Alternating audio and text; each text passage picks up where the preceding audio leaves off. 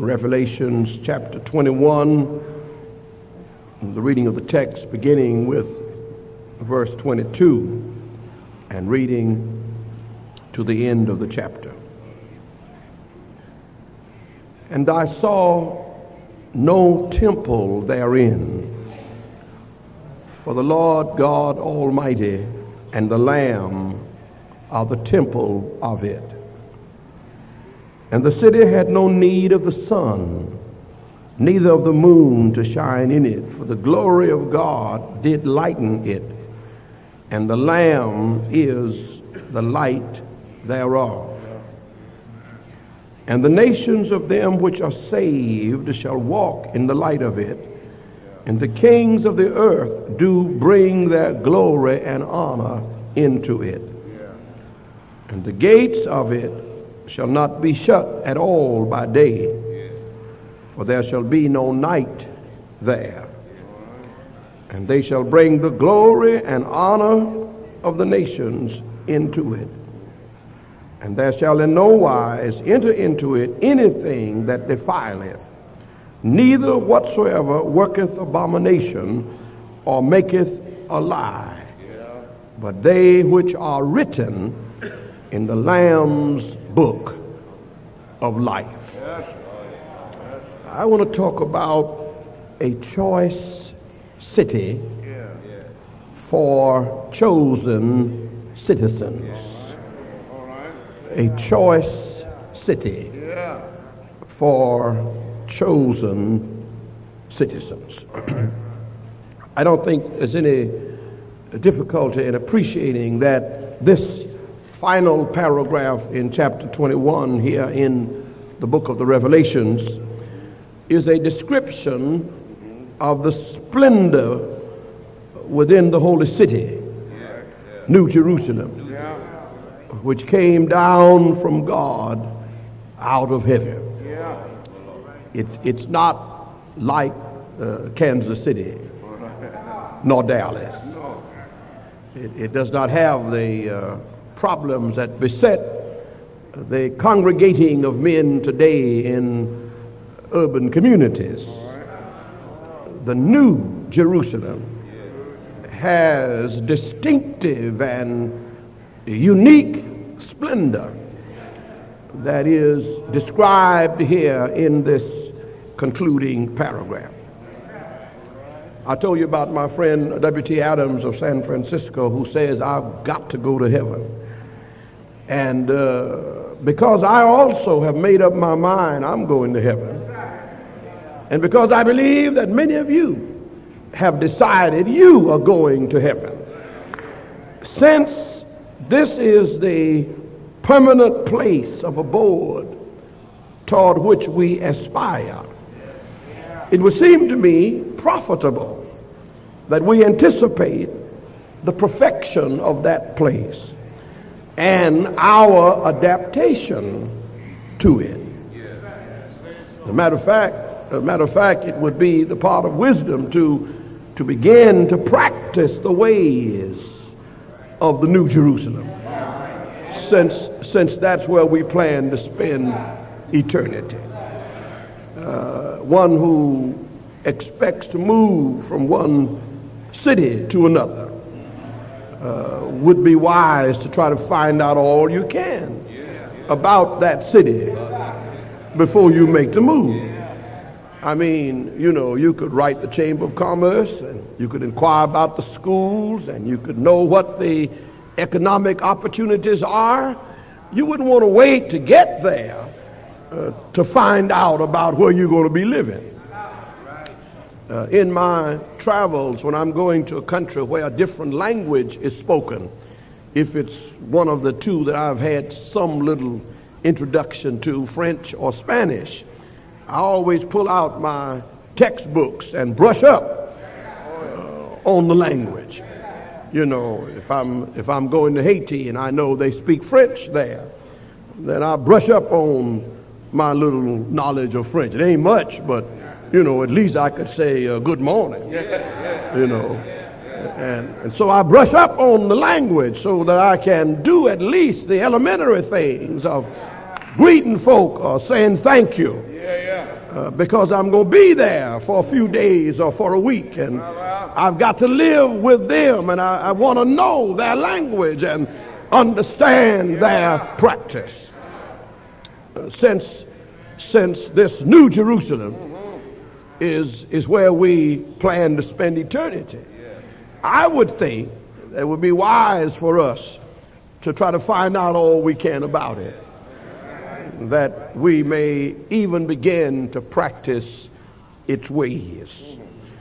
But now, before we look at the text closely, let me remind us that the book of Revelations is apocalypse. And as such, we may not expect literalism to prevail.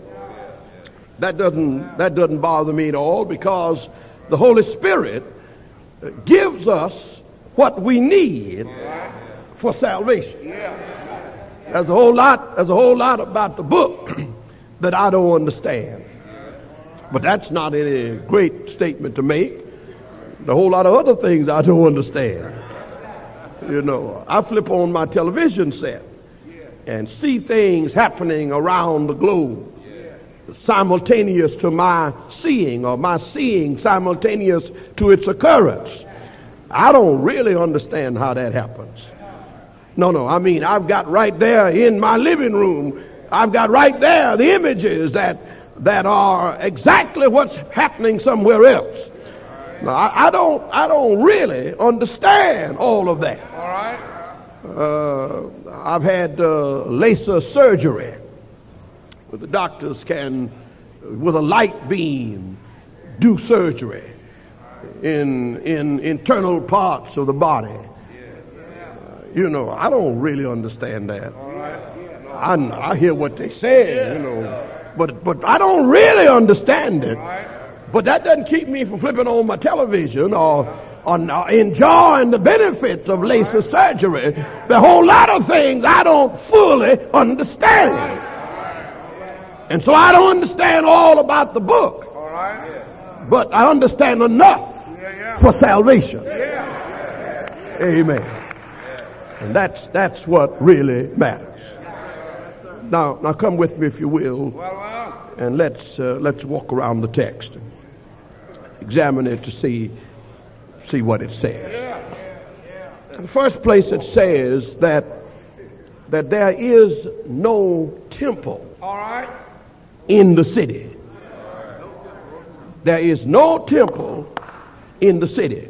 Anybody who is familiar with Hebrew culture and law know that wherever there was any aggregate of Hebrew males, there was of necessity a worship place. Amen. If you got 14 males together, then there would be a synagogue. And of course, Jerusalem, the site of the temple, was just the elaborate synagogue. And so to say that in the New Jerusalem there is no temple, that's an extraordinary statement. You know, that's an unusual statement. How can it be that in the heavenly city, where all the saints are gathered, there is no temple? But that's what the book says, that in this city there is no temple. For the Almighty God and the Lamb are the temple of it. Now I ought to hasten to say that rather than meaning that there is no worship there, it means that there is worship everywhere. You don't have to go to the temple to worship. You don't need to find the corner where the Metropolitan Building stands. You don't need to go looking for a holy place that has been consecrated for worship. For any corner will do in the New Jerusalem to lift up the name of Jesus Christ. Hallelujah. Any corner is a worship place. Amen. There is no temple there because there is no need for a stipulated worship place. Saints worship God everywhere. Angels are bowing down on every corner. Choruses are crying, holy, everywhere you turn. Lord God of hosts. The whole earth is full of his glory. There is no temple there. In the old Jerusalem, the temple was the place of daily sacrifice for sin. You remember that? I mean, the law, the whole covenant law was built around relationship of the people with God. And because people were sinners and sinning daily, there had to be something done about it daily. And the thing that was done about it daily was the priest was to offer on the altar a sacrifice for sin. Every day there needed to be a sacrifice for sin. But oh, my brothers and sisters, in the New Jerusalem, there is no temple, for we don't need any daily sacrifice for sin, for Jesus has already made the offering once for all. Amen. Amen. There need not be any daily sacrifice, for he once for all has made that sacrifice. Amen. And so thank God we are already freed from the penalty of sin. Isn't that good news? I mean, we're not trying. It isn't that we are hoping. It isn't that we're doing the best we can. If we name the name of Jesus as Lord, already I pass from death unto life. I've already been freed from the penalty of sin. And thanks be unto God, we are being saved from the power of sin. And hallelujah, there's going to come a day when we will be saved from the presence of sin. Isn't that good news? We are saved already from the penalty of sin. We are being saved from the power of sin. And we will be saved from the presence of sin.